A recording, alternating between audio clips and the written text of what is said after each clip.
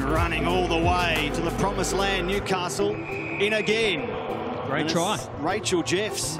Hi, I'm Rachel Jeffs. I've completed my vocational education training as a physiotherapist assistant, and now I'm currently studying exercise physiology at Newcastle University.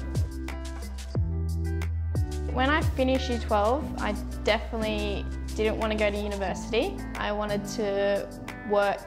When I saw vocational education training, it definitely put me in the right direction as to what I want to do later down the track. And now I'm working at a physio. So after seeing that and being in that sort of setting, I definitely love the rehab side of physiotherapy. So that's when I decided to study exercise physiology.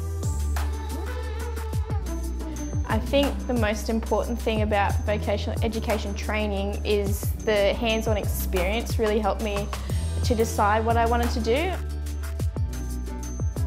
My life was so impacted with sport and touch footy all the time. I was constantly training, and the flexibility with the vocational education training and working and training also was very good for me. Your career sort of wise, don't rush into anything. Take your time, decide what you want to do. There's plenty of pathways to get you to university if that's what you want. But in saying that, vocational education training was the best decision for me. That's a real skill for a real career.